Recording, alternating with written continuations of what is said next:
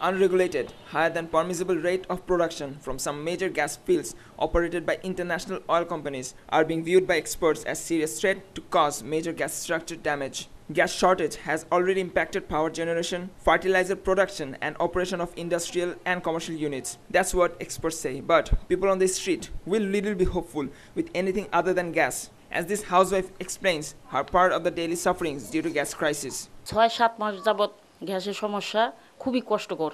আমরা রান্না করতে পারি না সেই ফজরের সময় আজান যখন দেয় তখন উঠে রান্না করি একটু অল্প তারপরে গ্যাসটা মানে 6টা 6:30 দিকে গ্যাস চলে যায় থাকে না Some on the street opine to explore more gas from the country's underground reserve and hire energy experts. Gas তো কোথাও পাওয়া যাচ্ছে না আপনার চুলাতেও গ্যাস পাওয়া যায় না সিএনজি স্টেশনগুলিতেও গ্যাস পাওয়া যায় না এটা তো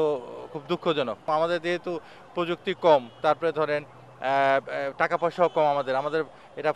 বাইরের থেকে সাহায্য নিতে হবে আমাদের গ্যাস উঠানোর ব্যাপারে ঠিক আছে সেখানে তারা যদি কিছু পার্সেন্টেজ নিবে তারপর এটা নিচে রাখা ঠিক বলে আমার মনে হয় না People raise question over the concerned authorities' efficiency over managing gas and some even say they might be corrupted. Countrymen also emphasize on awareness among people in using gas which can reduce gas wastage. আমাদের জন্য অত্যন্ত জরুরি একটি বিষয় কারণ gas ছাড়া তো আমরা চলতে পারি না আমাদের দৈনন্দিন রান্নাবান্না খাওয়া দাওয়ার জন্য তো গ্যাস অবশ্যই প্রয়োজন আমরা চাচ্ছি যে প্রশাসন যেন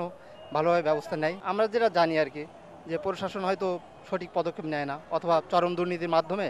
হয়তো গ্যাস সরবরাহটা নিশ্চিত হয় না আবার সিএনজি ফিলিং স্টেশনটা যেটা দিয়েছে আমাদের কিন্তু গাড়ির সিএনজি ফিলিং স্টেশনের মাধ্যমে কিন্তু অনেক গ্যাস অপচয় হচ্ছে আমরা যদি একটু সচেতন হই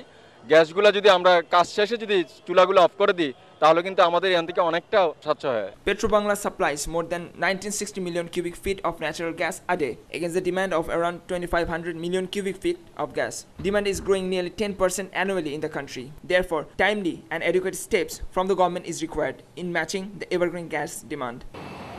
Desk report, News